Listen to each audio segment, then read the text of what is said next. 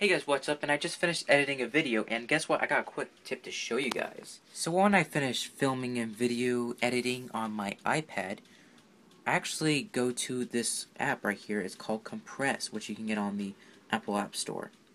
So if we open that up, you can actually look at all your videos on your iPad or iPhone, whatever works best.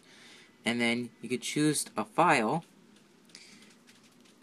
click choose, and you see the file is actually about 200 megabytes.